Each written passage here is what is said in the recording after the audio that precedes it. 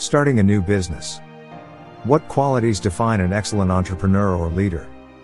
What are some of the qualities that make these people amazing? Many qualities define an excellent entrepreneur or leader. Some of the most amazing people have a combination of creativity, vision, passion, determination, and charisma. They can see opportunities where others see problems, and they are not afraid to take risks. For example, Richard Branson is a successful entrepreneur who has built a business empire from scratch. He has always been passionate about business and has an incredible ability to spot opportunities.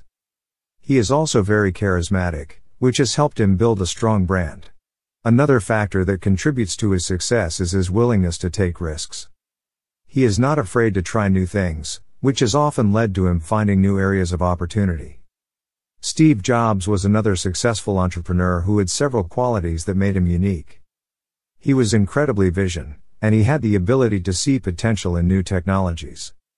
He was also very passionate about his work, and he was always looking for ways to improve Apple's products. Jobs was also known for being very determined, and he was always willing to push himself and his team to their limits in order to achieve success. They are passionate about what they are doing and enthusiastic about their everyday work. If you get up in the morning and tell yourself, "I'm going to work," you're doing it improperly. You need to change careers, and I'll repeat that statement or rationale several times during this course.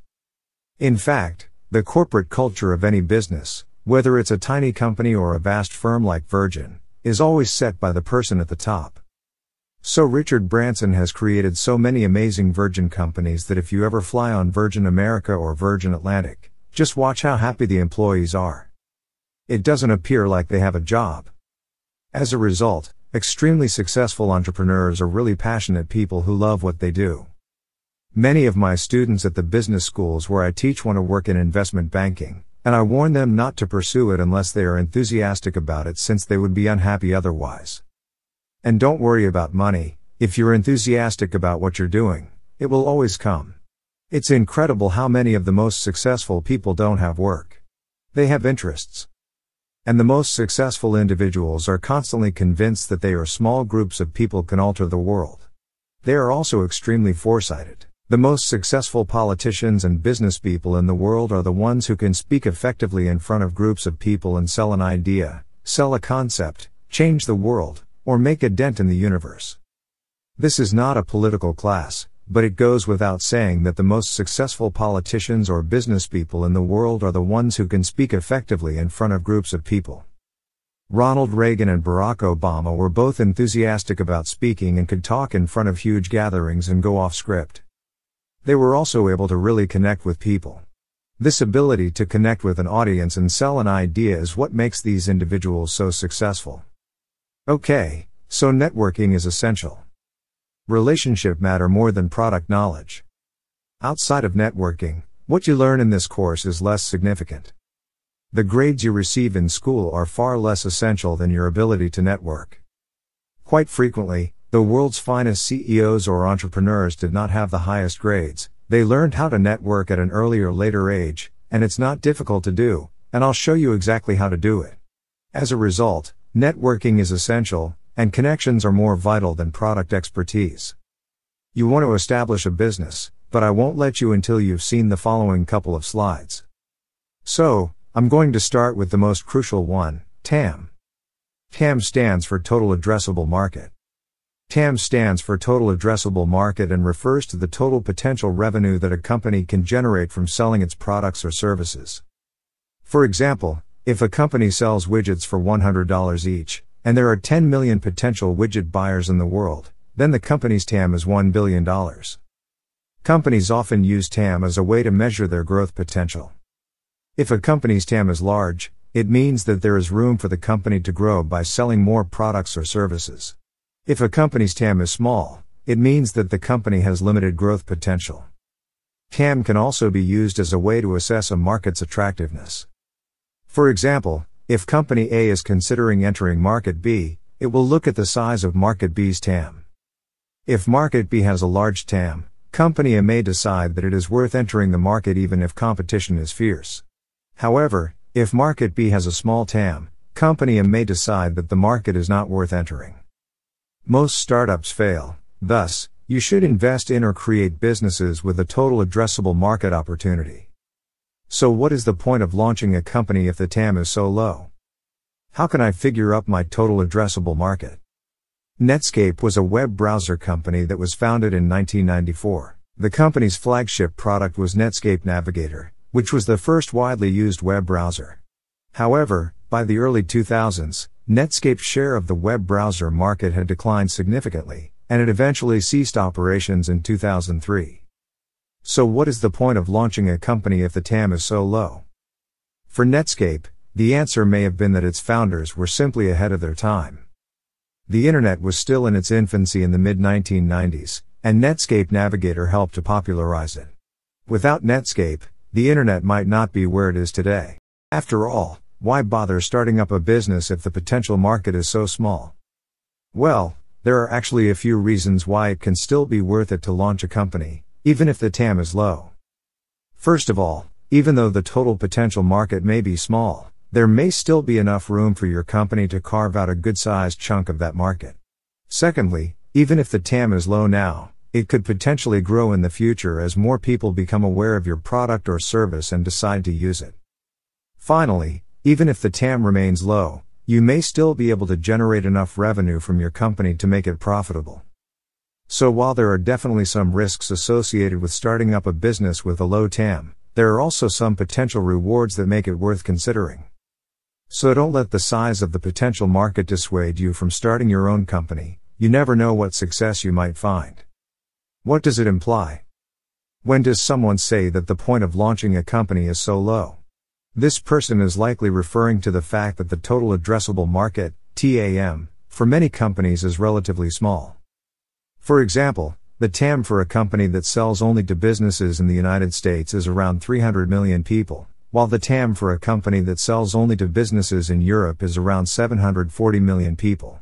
This implies that there are far fewer potential customers for a US-based company than there are for a European-based company.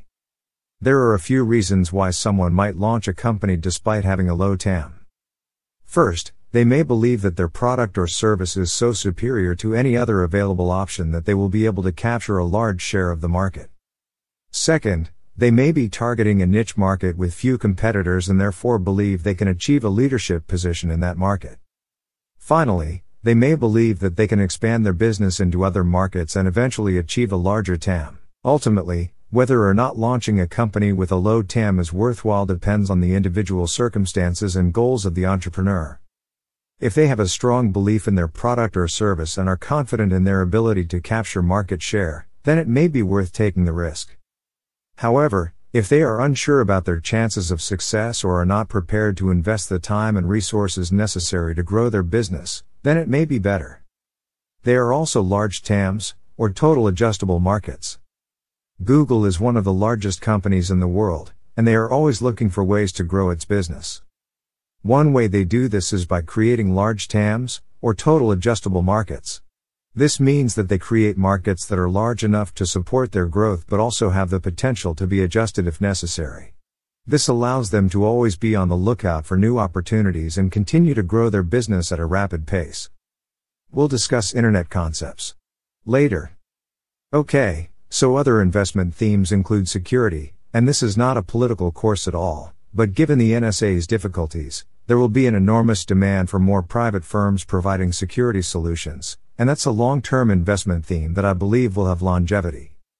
There's also something called IoT that I'm looking into right now from a business capital standpoint. The Internet of Things is known as IoT. The Internet of Things, often shortened to IoT, is a network of physical devices, vehicles, home appliances, and other items embedded with electronics, software, sensors, and connectivity that enable these objects to connect and exchange data. The result is what is commonly referred to as the smart home, where devices can communicate with one another and be controlled remotely. One of the most well-known examples of the IoT in action is the Nest Learning Thermostat, which uses sensors to track temperature and humidity levels in a home in order to adjust the heating and cooling accordingly. Google's acquisition of Nest Labs in 2014 for $3.2 billion was seen as a major vote of confidence in the potential for the IoT. Other consumer electronics companies are also getting involved in the IoT space. Apple's HomeKit platform enables developers to create apps that work with Siri voice control to interact with various smart home devices. And Samsung's SmartThings platform offers a similar solution for its range of connected appliances and home electronics. The entertainment industry is also starting to get in on the action. Hollywood studios are using IoT technologies to collect data about moviegoers' preferences in order to better target their marketing campaigns. In one notable example, 20th Century Fox used beacon technology to deliver targeted content to moviegoers' phones as they walked by certain posters in a theater lobby. So, what's the use of researching firms or thinking about investing in them if you don't have the correct management team? And Michael Dell once said something amazing: ideas are commodities, but the execution is not. As a result, you must ensure that you have a superb jockey, since the horse is less important. We'll go into picking the ideal management team in further depth later. Don't worry if you don't have any experience or if you've never launched a business, whether you're too young or too elderly. There is a method around that, and I'll show you exactly how to deal with it if you don't have experience but want to generate money. Some of the best entrepreneurs are also some of the best salespeople. This is because they understand that in order to be successful, they need to be able to market and sell their products or services. They may not always have the best products, but they make up for it with their passion and commitment to customer service and support. Examples of these types of entrepreneurs include Mark Benioff from Salesforce, Jeff Bezos from Amazon, and Richard Branson from Virgin. These individuals are proof that sometimes it's not about having the best product but about being the best at selling it.